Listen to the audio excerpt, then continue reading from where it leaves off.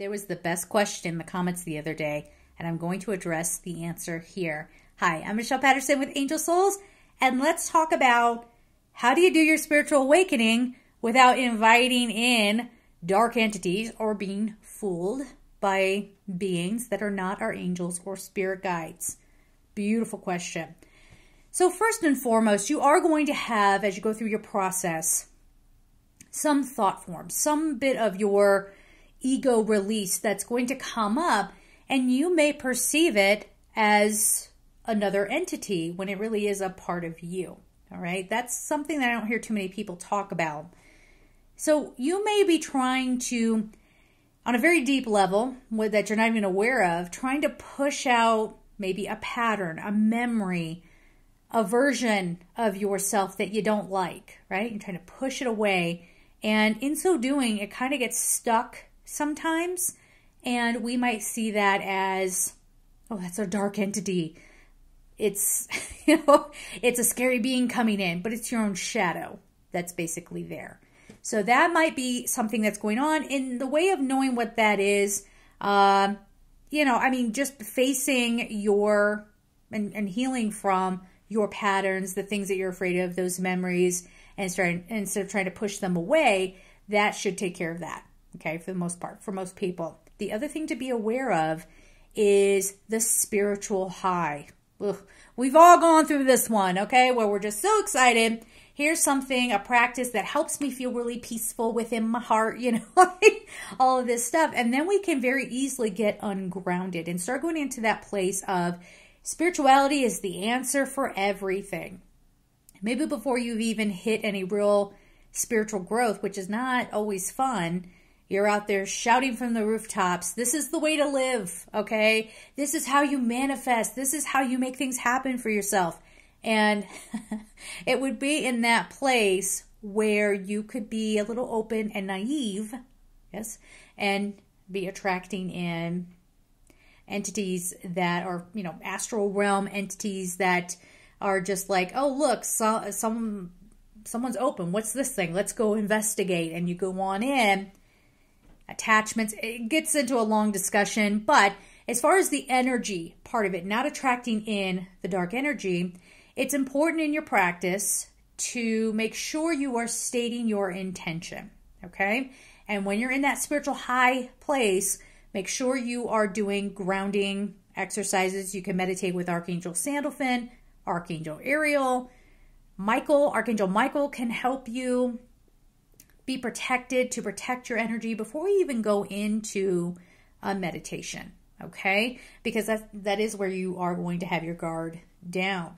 If you do that, you'll have a much more pleasant experience, and if anything does try to come near you, you have a little bubble of protection around you. So let's go into how to protect yourself. I already mentioned Archangel Michael. The way I ask the angels and archangels to come in, I like to say Archangel Michael of God's purest love and light. All right? You can put it any old way you want. But the highest good, pure universal love, whatever it is that you want to say. But by putting that vibration out there, that already makes it difficult, if not impossible, to a dark entity to be able to come close to you. Okay?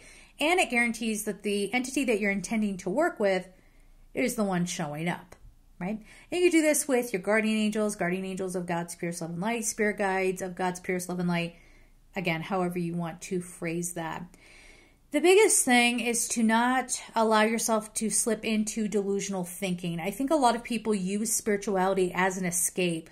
And so they come in and they just want to trade one mainstream belief system for a spiritual belief system. And just like we do when we are brainwashed and groomed and conditioned in mainstream, you can carry that right on over into your spiritual practice. This is where we get the false gurus.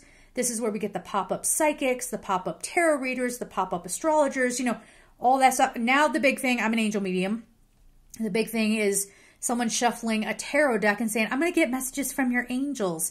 Now I do, where is it? Oh, it's right here. I do use a little, once in a while, a hybrid tarot angel thing, but it's mostly angel based, so that's why I use it. People are going to hate me for saying this, and I don't care, okay? If you are using a traditional tarot deck, you are not getting angel messages.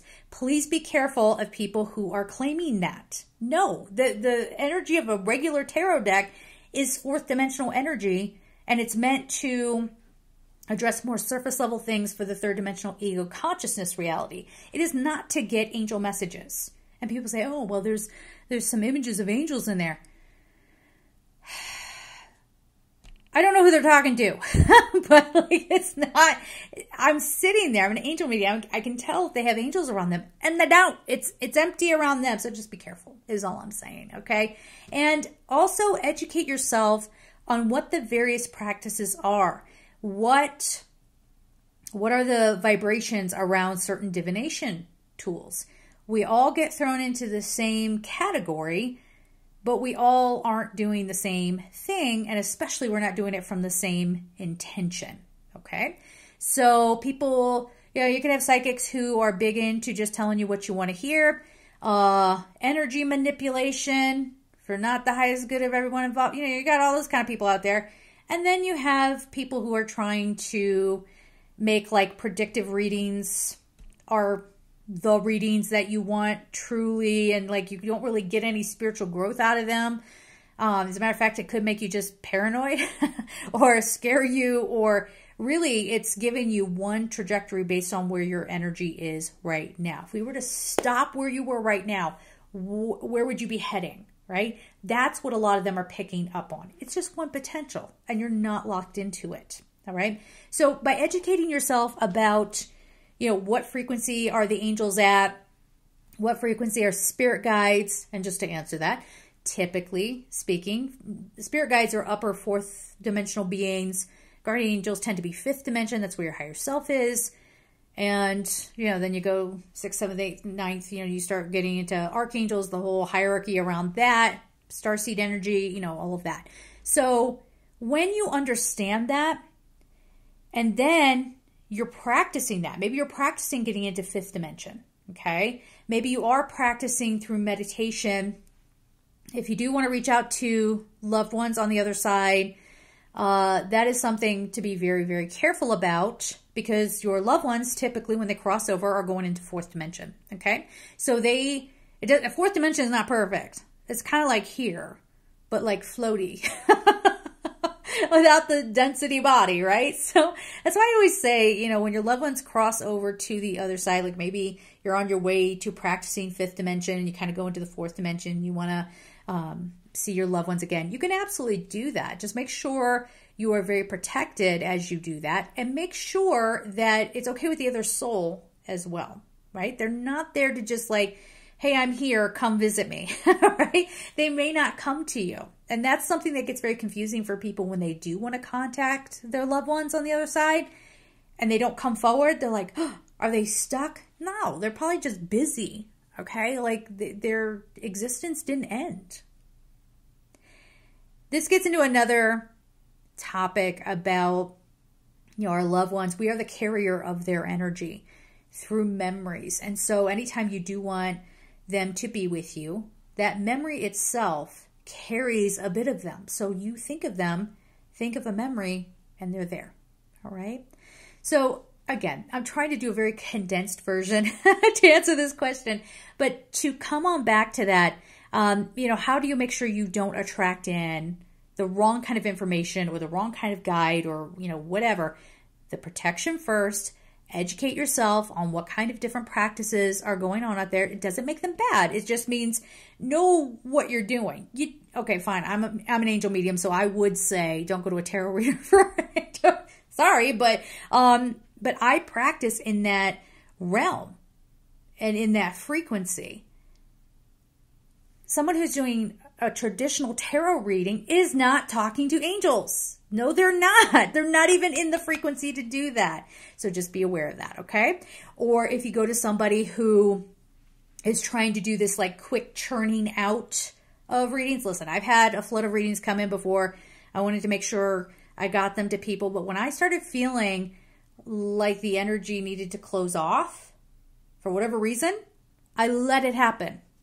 And I said, hey guys, sorry. It's probably going to be tomorrow or the next day.